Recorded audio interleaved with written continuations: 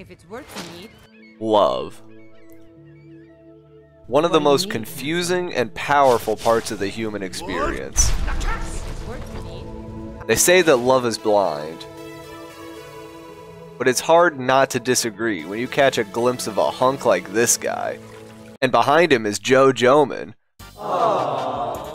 who has recently had some love troubles of his own. If you ask Joe, he'd probably tell you that his one true love is the throne of the High King of Skyrim, which he's making steady progress towards claiming.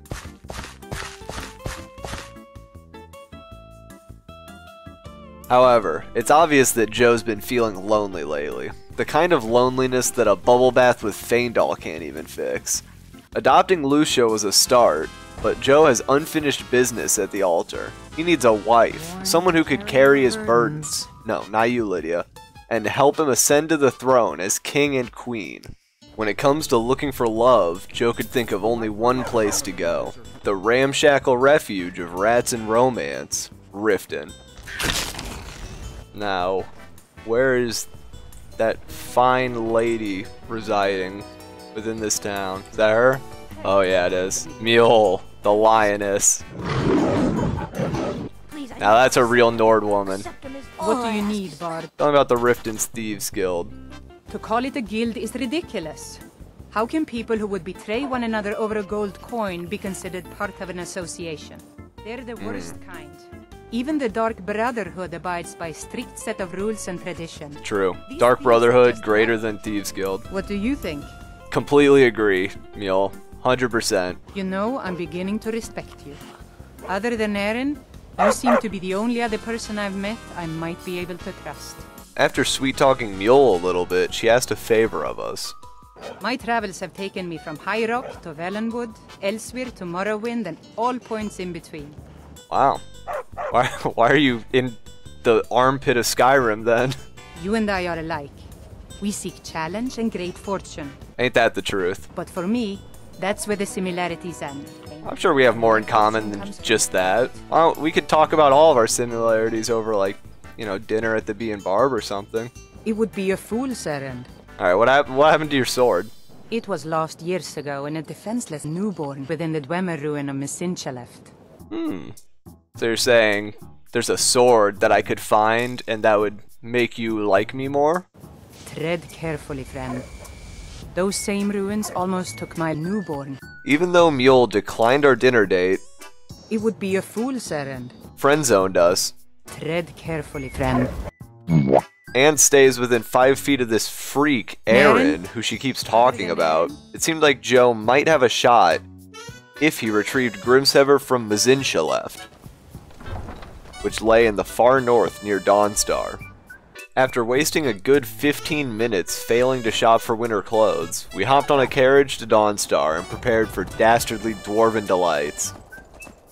Real quick, be sure to subscribe and check out the Twitch channel where we stream these live every Sunday. This episode was our first as a Twitch affiliate, and I couldn't have done it without all the support from you guys. Thanks. Now back to Dwarf Fortress.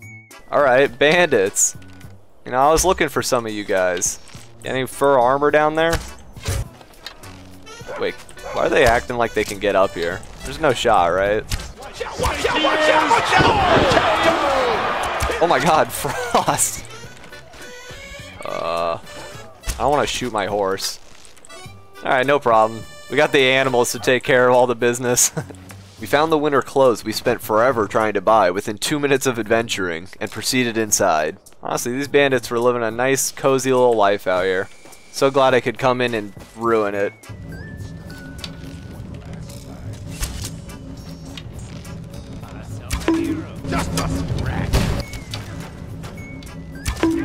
Oh my, what is happening? Is he parrying my bow shots? What was that? Wow, this is like the worst lunchbox I've ever seen. There's a root, an apple, and a potato in a bucket. That guy literally had his Nordic Lunchable packed in there. Oh, a scroll of mass paralysis? Oh, I'm pocketing that. Time to end this. Oh, sorry about that. Oh my god, did she just shoot me through a wall?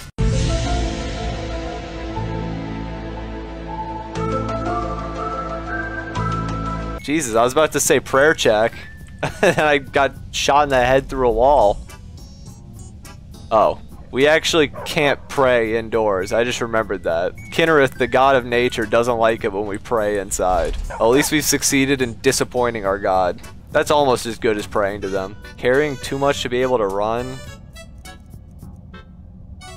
Feindal, carry this random steel axe I have in my inventory while I crawl to you on all fours. Take that, please. Oh, he's equipping it. Let's get going then. Oh, he liked the looks of that axe. He put it straight on his belt. What was that? Ooh.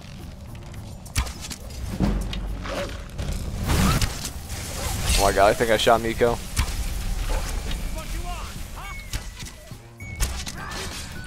Look at him go. What a good boy he is. Not even phased. He's surrounded in a 1v3. He just tanks it. Oh, a child's doll. Maybe this can finally calm the demon inside Lucia. It was at this moment that Joe first laid his eyes upon a strange dwarven creation, foreign to him as a former professional townie. Killer robots. Oh, I went too close to the bars. I think they saw me. Oh, here's the real challenge. A couple of dwarven spheres. Oh my god.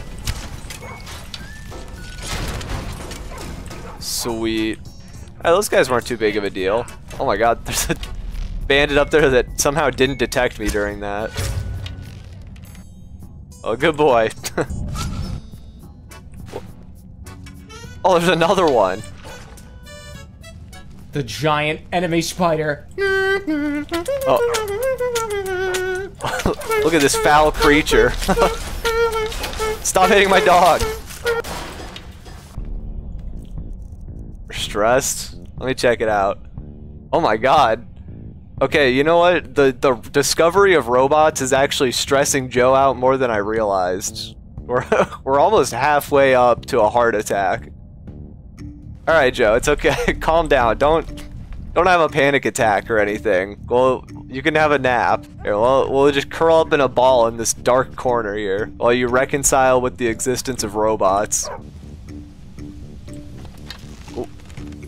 Doink. This is the big one. Okay, these guys are scared. Miko, talk to him. Show him what it means to be a part of the Joe Joman squad. Oh, look at that. Just being stabbed in the face over and over again with little to no effect. That's my boy right there. Butt scratch. What's going on in here, huh?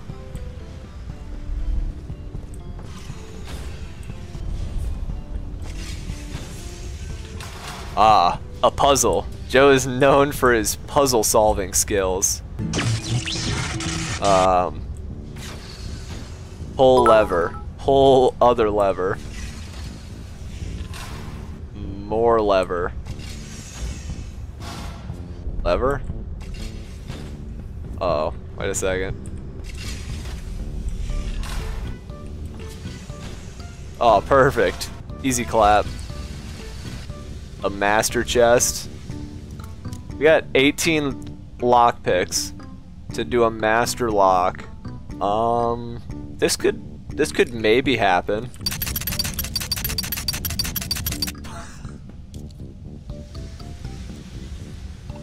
Shit. We can't pick every lock. Some things were just not meant to be opened, you know? It's at this point in the dungeon that things took a sinister turn. Oh, and now we see the worst enemies in the game. The Falmer. Hey, look, Feindal. It's your brother. Is that racist to elves? Maybe I shouldn't say that. Well, they are elves, right? Something started happening to Joe, like he was being somehow corrupted. Oh, I forgot they're blind and deaf. They have no idea I'm over here. His normally warm heart was growing colder, and his perspective was narrowing. Yet, Joe's polling for the elf population for High King just went down like 3 points after the Feindal remark. He was beginning to take issues with the elven race and with the Falmer's disabilities. Oh. And he just blindly jukes arrows. Okay, Feindal, let me... Faendal got his payback. The sudden deterioration of Joe's social awareness was eroding his relationship with Faendal. Alright, Faendal, listen. We need to work together in this ruin. I'm sorry for what I said about how you definitely do look like all the Falmer, but I apologize for saying it out loud. Let's just work together here. Faendal, do something. Okay. He's still not over it. No matter his intentions, Joe couldn't help but keep making things worse. Is it your clothes? I bet it's because I put him in this scandalous outfit. Here, Faendal. Let me make it up to you. Not only will I give you your original armor back, but I will also give you this elven armor that I have in my possession. You like elven? You're an elf, right? Put on these elven gloves. I'm kind of leaking back into the elf discrimination, but is that better? He didn't even put them on. I definitely just insulted him again. Now this is the part where you start shooting arrows too, Faendal. Okay. Please. Draw your weapon. We will die if you don't.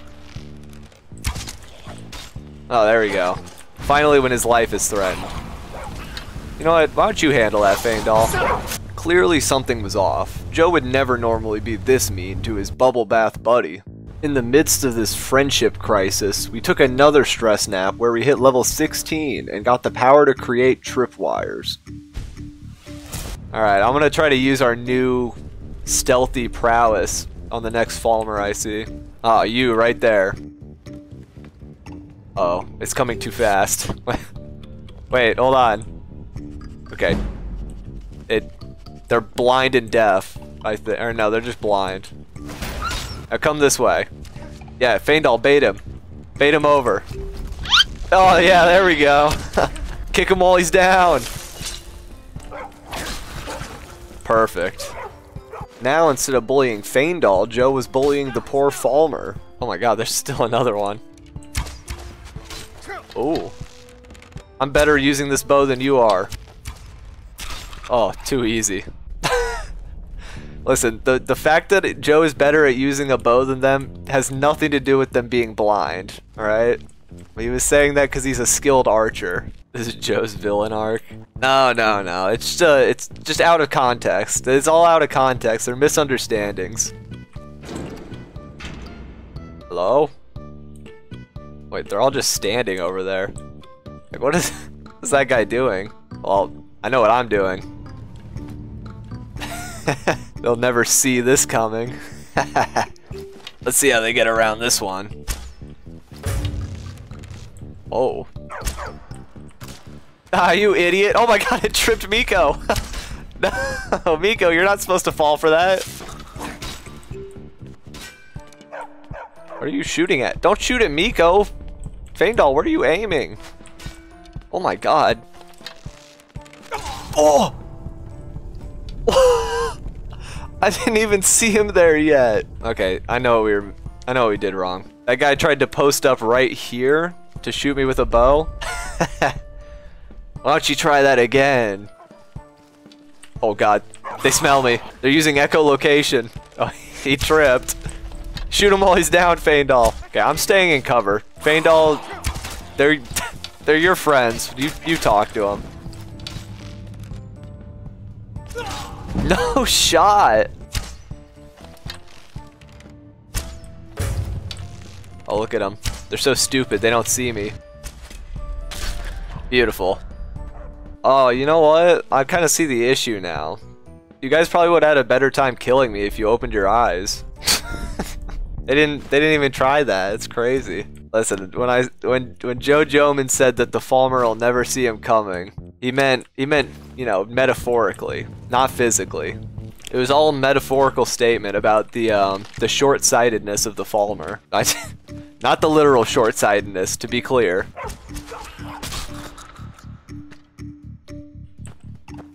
That was a dramatic death. It like went through into his mouth and out his neck. What a poor soul. Now he can't taste things. He lost another sense.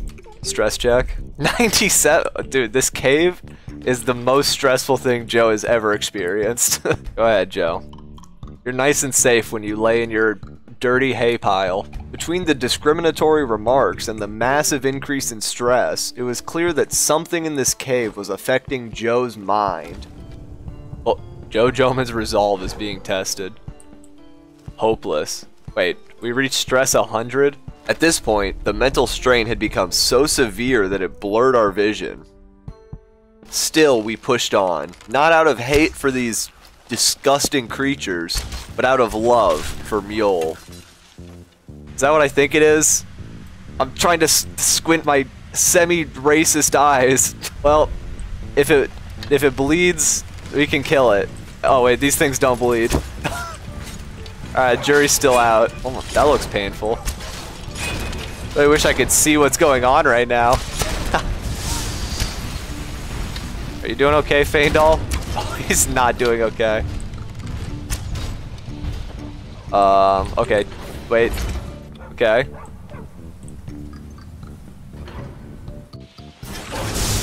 Oh, this sounds bad. Oh, nice. Oh, and our vision is returned to normal. We're no longer hopeless. We've cleared our head. Hey, and you know what? Good job, Feindal. I'm proud of you. It seems as though the Centurion had been exerting some kind of mind control aura, corrupting Joe's thoughts. Let me look in here. Oh, here it is. The racism core. I'm gonna take this so it can't hurt anyone ever again. We then grabbed Mule's sword and made our way back to Riften to share the good news. What do you need? Mule, I have located Grimsever. Astonishing. Rarely in my travels have I encountered those who possess skills equal to your own. Joe, she wants you, bro. I'd be honored to accompany you in your travels for a time. Well, I would like you to accompany in my travels, Mule, but not my adventurous travels.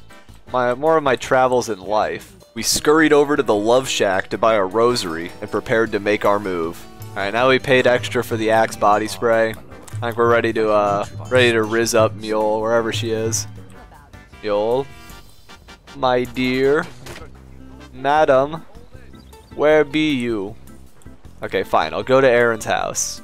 Where's Aaron's stupid house? Over here. Alright, Aaron. I know you've been living in the friend zone this whole time. Let me show you how you really talk to a lady. An amulet of Mara? You're not married? Surprising. Interested in me, are you? I am. I'd be glad to stand by your side until the divines take us. Look at Aaron's face right now. This is the face of a defeated man. I will. Together then. Together. To celebrate our victory over Aaron, we headed to the tavern the night before the wedding. After all, no wedding is complete without a bachelor's party. Feindal, these are for you. Here, Miko. I got this for you, buddy. Cheers, boys, to my soon-to-be married life. Yeah, they didn't drink it, but I'll assume their spirit was in it. After getting groovy. Alright, this one's a little ditty I call I'm Getting Married, losers. Debella's blessing to you. We headed to the temple about 1 hour before the wedding without sleeping. I'm sure you'll do fine, Joe. Just take a breather. Nico, do you mind if I know you're not going to drink these. Can I just have one of these? Or maybe two? Oh, okay. Hello, Maramel. I'm here for the wedding. Go. Ah, here's the proud groom now. Let's begin the ceremony. It was Mara that first gave birth to all of creation. It's from her Joe? love of us that we first learned to love one another. From this love that we learned that a life Joe, get up! is no life at all.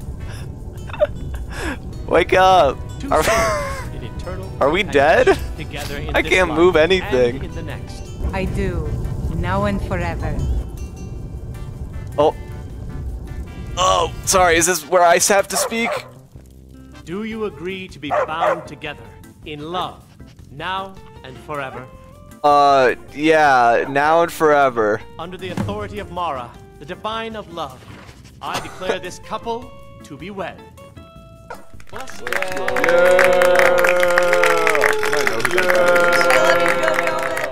Perfect. Almost as if she was upset about something, Mule left the wedding without speaking to us. We eventually caught her leaving Aaron's house after the door had been locked for a full day. We reminded her that we're married and that she lives in Bree's home with us now. But she looked like she was having trouble settling in, almost like she missed something. So we bought her some new home decorations to cheer her up. Oh honey, I'm hot. Son of a bitch.